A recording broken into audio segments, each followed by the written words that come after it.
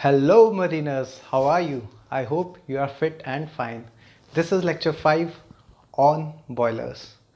In this lecture, we are going to study about different type of burners. Before starting the lecture, I hope you have already subscribed the channel. If not, please subscribe it right now. Please like the video if you got to know anything new, and please comment below on any improvements if you find in my video. So let's start with our today's lecture on boiler burners. ਕਦੇ ਐਨਕ ਨੀ ਲਾਈਦੀ ਆਈ ਉੱਤੇ ਆ ਗਏ ਜਦੋਂ ਹਿੰਡ ਨਹੀਂ ਉਹ ਛੱਡਣੀ ਹੋ ਬਾਕੀ ਜੋ ਮਰਜੀ ਹੁੰਦਾ ਹੋ ਜਵੇ ਵੀਰੇ ਪਰ ਗਾਲ ਨਹੀਂ ਕੱਢਣੀ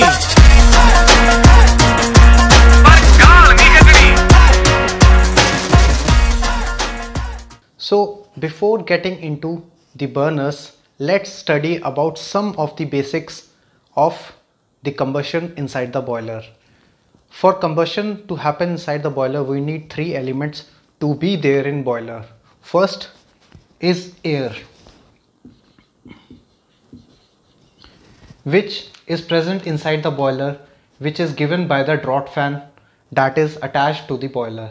The second element that we need is combustion element, that is itself fuel. And the third element that we need is ignition source, that could be from the heat of the furnace or from the pilot burner. So combustion source.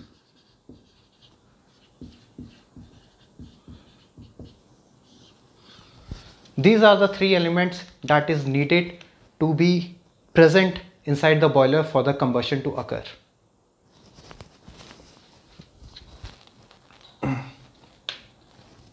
Now continuing with the boiler topic. First, we need to know, before sending the fuel inside the boiler via burner, we have to first heat the fuel. For heating the fuel, we heat the fuel to reduce the viscosity and to bring it up to a proper temperature so that it is easily combustible. Now up to what temperature we need to heat the fuel? So we need to heat the fuel up to its ignition temperature, but we cannot heat the fuel up to its ignition temperature directly inside our heater that is present before the burner when the fuel enters the burner. So how do we make sure that the fuel that enters inside the burner is at its ignition temperature? So before starting, I want to answer one question that the surveyor might ask you, that why can't you heat the fuel directly inside the heater up to its ignition temperature? There are two answers to it. One that is, when we heat up to such a high temperature, then the fuel might leave some deposits on the tubes of the heater, and that might lead to the effect called cracking. The second thing is that whenever you are heating up to its ignition temperature is the temperature at which the fuel starts to give out vapors. This is the temperature at which it gives out the vapor, and the vapors are higher in the volume and they get trapped inside the pipelines of the fuel inside the fuel line. As the result, the fuel faces the difficulty to flow within the line, and so the flow rate of the fuel that reaches the burner tip reduces. These are the two things because of which we do not heat the fuel inside the heater up to its ignition temperature. So we heat the fuel inside the heater 20 degrees less than the ignition temperature. So let me come to this diagram. This is the furnace, and this side is the atmosphere.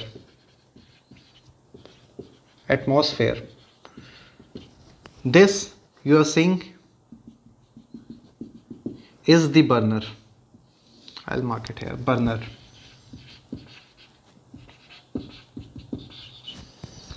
This is the refractory of the boiler. It is even called coal.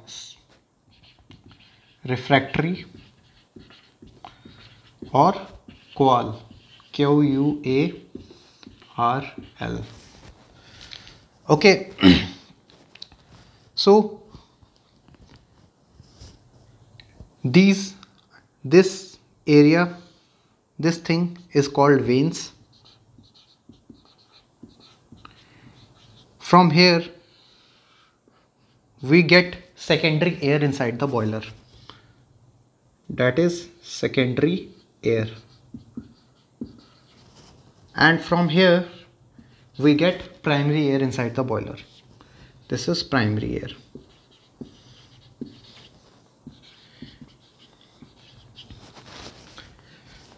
The function of secondary air is to pre-purge and post-purge the boiler. So as after the boiler ignition cycle is over, at that time there are harmful gases that are present in the boiler that needs to be removed after the boiler has done its job. So that is done by the secondary air, and even before the boiler is being fired, this secondary airs come inside the boiler so that any harmful gases or the explosive gases, if they are present inside the boiler, they are to be removed, just to make sure. Okay, so this is the work of secondary air. The work of primary air is to atomize the fuel that is coming inside the burner. So now here the question is, what is atomization? Atomization is basically nothing but atomizing the fuel that is coming. Suppose it's coming as a volume, so it needs to be divided so that it equally get mixed with the air inside the boiler and it is easily combustible. So it gets divided into small division up to its atomic level. So that's why it divides up to the number of atoms. So from there the term atomization came. So that is the job of primary air.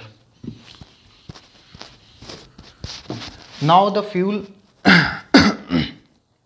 that is coming inside the boiler burner is coming from here.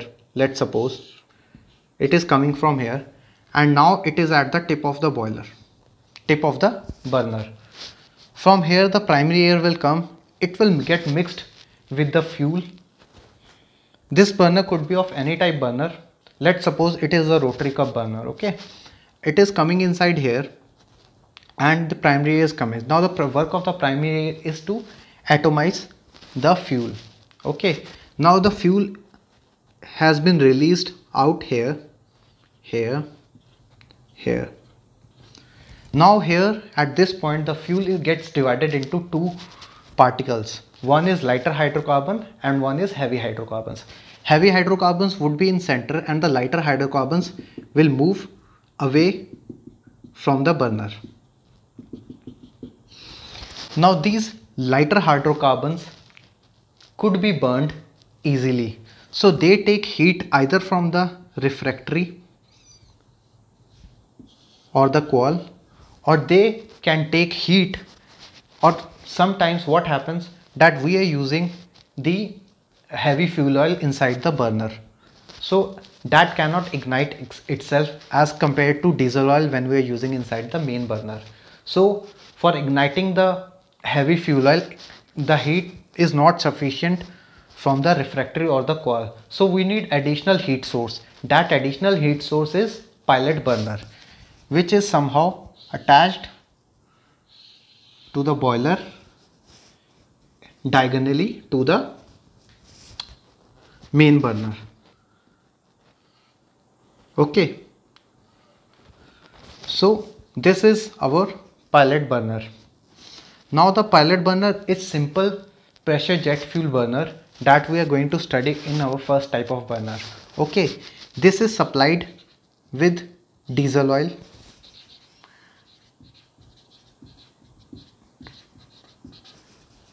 And in addition to that, when the diesel oil come out in spray from here,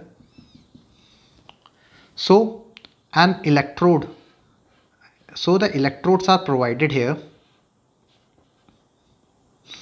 and the potential difference between the both electrode is 10,000 volts, because of which it produces spark between these two electrodes, and the diesel oil which is sprayed on top of these electrodes gets ignited, and which passes the heat to our initial lighter hydrocarbons. So these are the two ways by which the lighter hydrocarbons gets ignited. We'll come to the pilot burner in detail later. First we understand this. Okay, so I will rub here. So till now we have got to know that how our lighter hydrocarbons are getting the heat. Now these lighter hydrocarbons, when they get ignited, they pass the heat to the heavier hydrocarbons.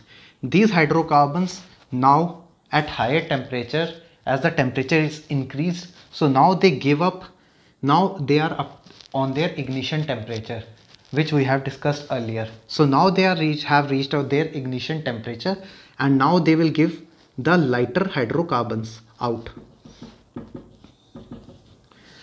So the flame from this part up to this part, where the lighter hydrocarbons are released and they get ignited and transfer the energy back to the heavier hydrocarbons. This part is called primary flame. So this is primary flame. Now this primary flame, the work of the primary flame is to make the fuel to reach its ignition temperature. Now once the fuel has reached its ignition temperature, from here the carbons that we are going to get, the fuel that we are going to get is lighter hydrocarbons, because the fuel is already at its ignition temperature. So the flame that is produced after this point is called secondary flame. Secondary flame. Now the work of the secondary flame is actually to heat the boiler, to increase the temperature of the boiler, and to produce steam. So the actual job that is being done by secondary flame. Now here we have one term called air fuel ratio. Now what is air fuel ratio? Air fuel ratio is the ratio of air to the fuel. We have to maintain the air fuel ratio in the boiler. What if the fuel is, we put extra fuel and the air is less inside the boiler? At that time we may get black smoke at the top of the furnace. And what if air is more, or the fuel contains water in it? At that time we will get white smoke in the furnace. So these question also the surveyor can ask you. So till now this was the basic of burners. One more thing that I would like to add here: the primary air that is coming inside, it will come onto the burner, and here it is not a simple, it does not go simply straight like this, but it will give a turn to the air that passes the burner. So the air, including the fuel that is atomized, if they turns in a clockwise manner, from here they are turning in the clockwise manner, so the secondary air that is being passed through the veins, veins would be angled at such a direction so that the secondary air rotates in anti-clockwise direction, so that proper fuel and air could be mixed together. So the primary is making the fuel to atomize in the clockwise direction and the secondary air to be anti-clockwise direction, just opposite to the direction of the primary air. So this was all the basics of the boiler burner. I hope you have got it. ਕਦੇ ਐਨਕ ਨਹੀਂ ਲਾਈਦੀ, ਆਈ ਉੱਤੇ ਆ ਗਏ ਜਦੋਂ ਹਿੰਡ ਨਹੀਂ ਉਹ ਛੱਡਣੀ। ਹੋ ਬਾਕੀ ਜੋ ਮਰਜ਼ੀ ਹੁੰਦਾ ਹੋ ਜਵੇ ਵੀਰੇ, ਪਰ ਗਾਲ ਨਹੀਂ ਕੱਢਣੀ।